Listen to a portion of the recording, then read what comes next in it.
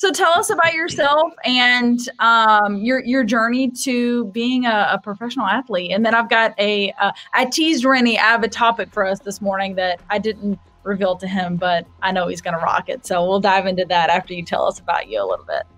Yeah, so thank you so much for having me first and foremost. Rennie Curran, I was born here in Atlanta, Georgia, and both my parents are Liberian immigrants who came here in the early 80s. My mom came to Emory, got her master's in nursing. So that's how we really ended up in Atlanta. And my journey as far as football goes, it started at the age of 10 years old. I was the youngest of three, the only boy. I was rough. I was a knucklehead. So I needed an outlet.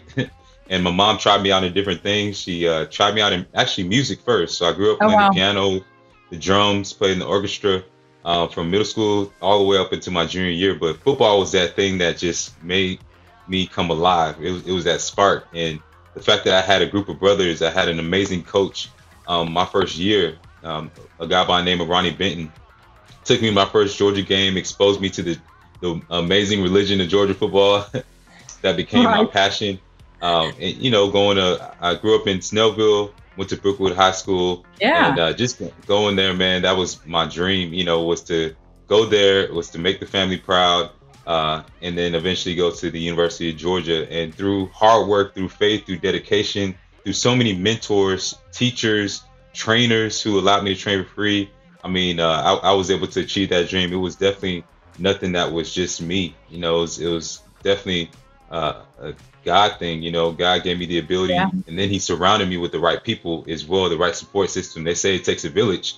And so through all those ups and downs, you know, I was able to make it through to the University of Georgia, even being considered as an undersized linebacker. I consider myself that underdog story all day. I was the guy who, you know, like I said, was the scholarship kid, was the free and reduced lunch kid, was also, like I said, labeled undersized throughout the entire recruiting process. So it's literally just hard work, dedication.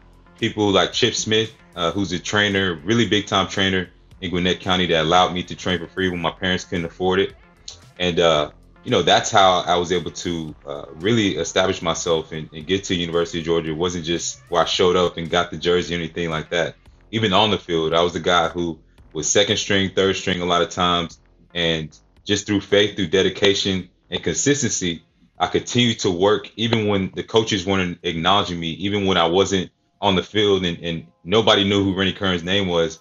I still believed and I still put the extra work in. And so got to University of Georgia, didn't play till about the 7th game of the season, but an opportunity came and I was ready.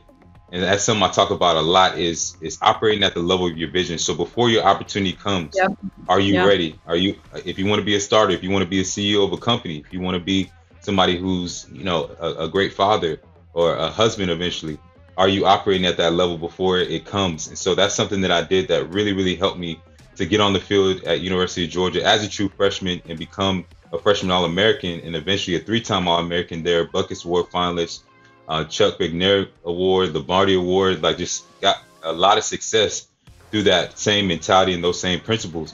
So I was able to actually leave and forego my senior season to go to the NFL to help my family. My daughter was born at this time. I was around 21, 22 years old. It's crazy to say now because it's so young when you look back.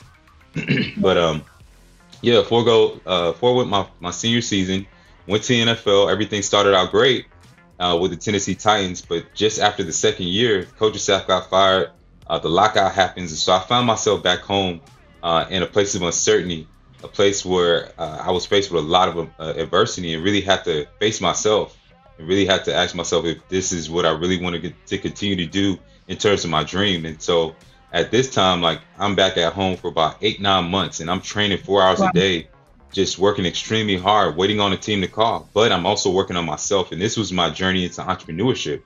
So at this time, I'm reading tons of leadership books on self-help and personal development, like Law of Success, Napoleon Hill. I'm going to tons of workshops. I'm meeting with business leaders like yourself, just really, really consuming knowledge and just seeking wisdom outside of just what I'd always done as far as being an athlete. And so that's what led me to eventually write my first book and then also start my journey of becoming a public speaker, which I do now full time. So fast forward, I went on to play with the Tampa Bay Buccaneers and then also in the CFL with the Edmonton Eskimos and the BC Lions. But ultimately, you know, I ended up doing what I do now, football was just that platform that got me to where I am now as a full-time keynote speaker, author, and I'm also a certified leadership and business coach.